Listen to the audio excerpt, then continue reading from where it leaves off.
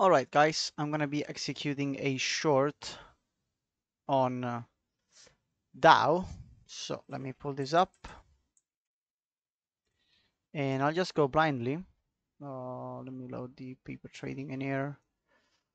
Well, more than blindly, just like that.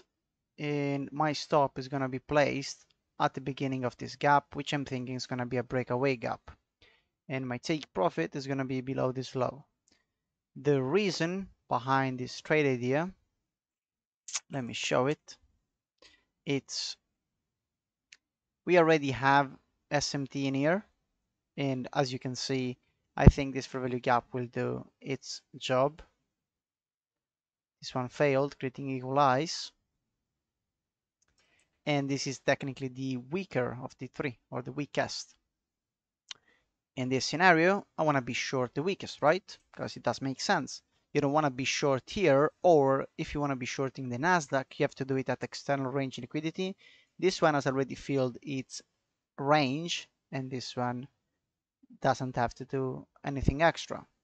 So all of this is going to be a breakaway gap. Do I like trading like this with live money? Absolutely not. I'm just showing that we can forecast these moves, but the risk to reward, it can be still tight because at the end of the day, this is going to be more than a 3 risk to reward, right? Because I'm risking 130 to make 450. But what's the issue here? You don't have your stop loss in a place which can really be considered safe. That's what I don't like about this trade. But at least we have some relative strength playing, uh, doing the work for us. And I'm just gonna quickly highlight the SMT in here. This went higher and this went definitely higher, but this is all I'm caring about right now. The weaker, when we go into the daily, we can see what happened. Study here, we have a low, lower low, breaker on the other side is being used. So that's a bullish PDA now pretty basically failing. And we have a CB. This CB, I don't think it hit consequent encroachment. Let me quickly check. No, it didn't. But since there's this level right here, it's not needed. So we'll keep monitoring this one. And yeah, stop is correct. Let me add execution. Unless the chart is too blurry, not too choppy, whatever. Also, what's this? It's a market maker sell model where the smart money reversal has the SMT signature. Okay. Now, this is the opening. It can either be extremely volatile to one direction or choppy. Like the open usually doesn't have anything in between. It's either trending a lot or chopping a lot. So far, it looks like we've been in the choppy range, and it is what it is. It will sometimes happen. Then you can see these down candles before they move higher. This is going to be mitigation on the other side of the curve, meaning that this range in here is going to be important to see mitigation of whatever longs they built in here. They're going to mitigate it in here, and what's doing the majority of the job to me is relative strength. I can see Euro USD selling off, meaning Dixie is going higher, and we can quickly see there, here, see, bullish order block, fair value gap, order block here, going higher, SMT, these eyes are next. Okay.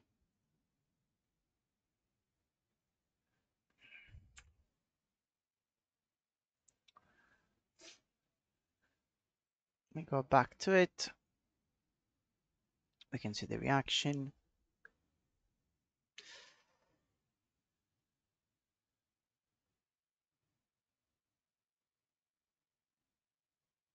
And as you can see, it's only one contract, so I will not be taking anything off. I will wait for this to deliver.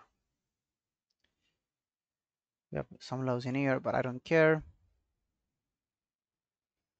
Now study this. This is important. Notice how strong this is. Going higher and higher. Turtle soup, perfect. And this one's just selling off. So even if you are bullish on indices, being long on this one will make sure you will lose your hair. Put it simply. Instead, if you went for a long on Nasdaq and then Nasdaq eventually sells off, at least in this move right here, it's beautiful, right? Because you have the complete closure of this imbalance. You can justify a stop down here pretty easily. And to the high, it's a beautiful 2R. It's a beautiful 2R. I have to check Dixie because I'm managing a U short. Perfect. And we'll see how this one goes.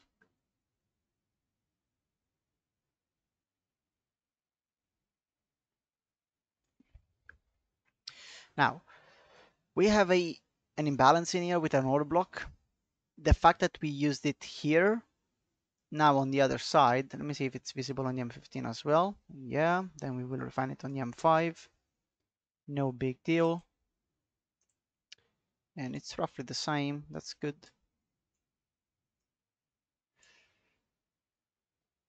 I don't want to see this one right here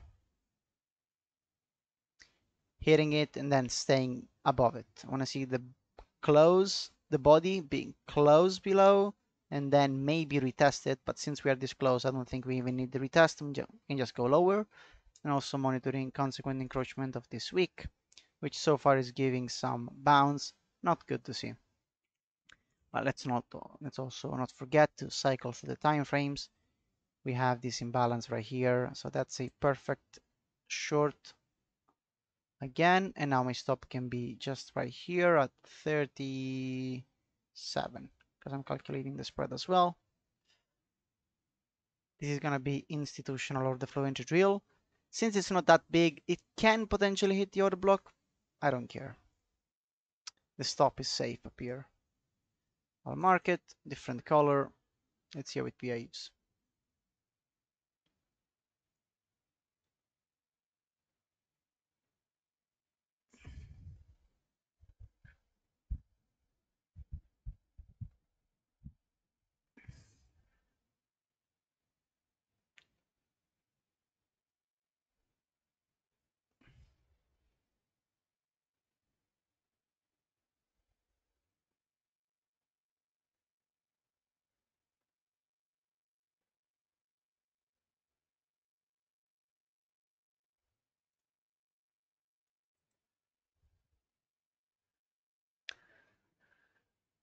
Move lower.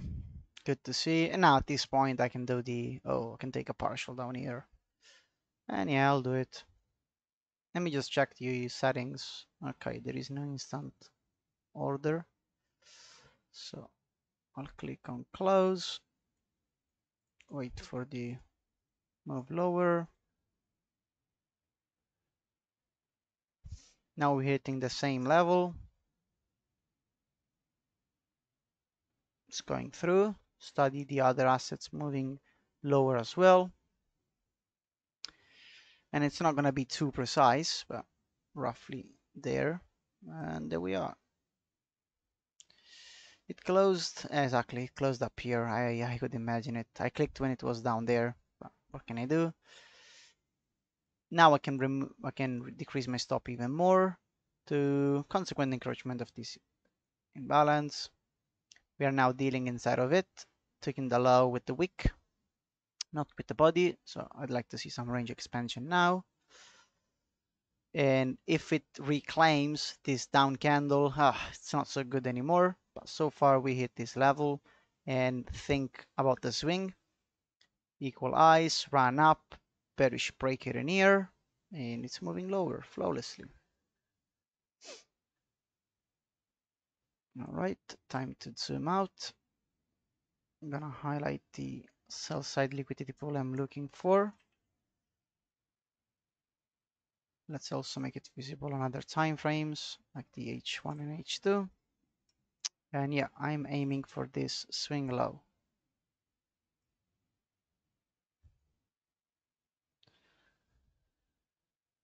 Study the delivery in here. This is also an old volume imbalance that you can see in here. Price moving flawlessly.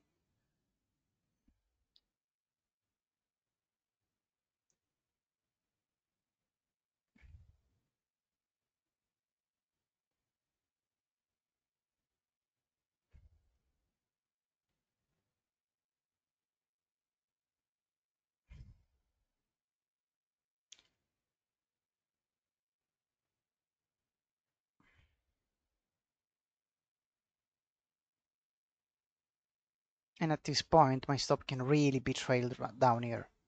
The reason for that is we had a move lower with a wick. We came back up, we broke it down.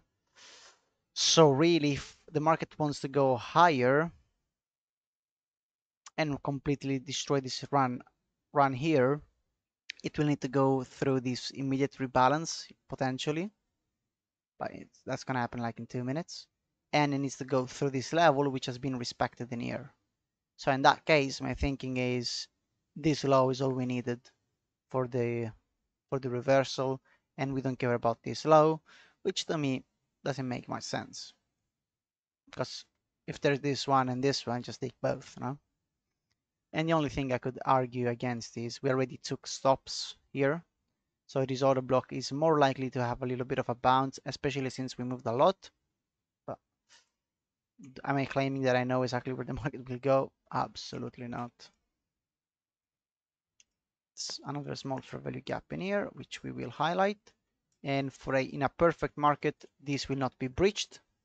The bodies will stay within the range. Ideally, it doesn't even fill it, and it just goes lower.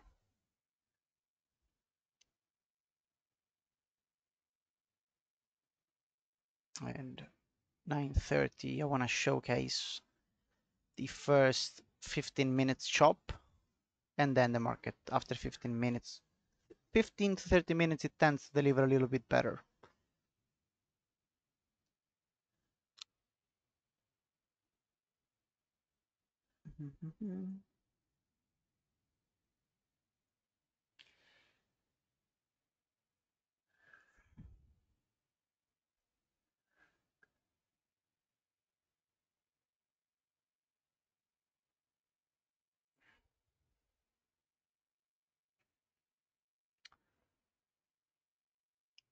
Now, ES can actually go and fill this imbalance completely, and ES going lower is going to allow Dow to run below its sell side liquidity pool. So this is what I'm monitoring right now. And Nasdaq will potentially go into this area because what's this? It's a breaker. So I don't think it needs to go all the way down here. If it does, I don't think it's bullish at all. Not bullish at all.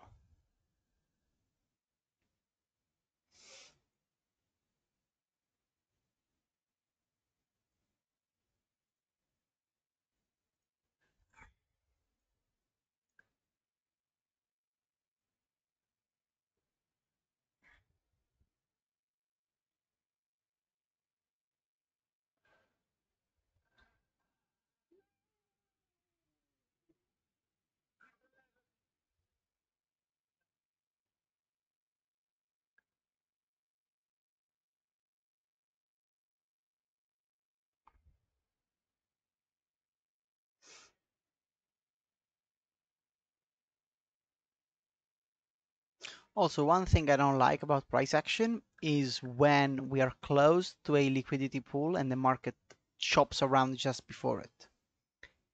In my head, the quicker it gets there, the better. At the same time, the quicker it goes there, the more likely we are to reverse. Okay? Meaning that a fast move into a key level is always the best kind of entry for you want to be fading that one because when it's dropping quickly or rising quickly, nobody wants to participate on the other side and everybody's chasing that, which will give smart money the opportunity to take the other side.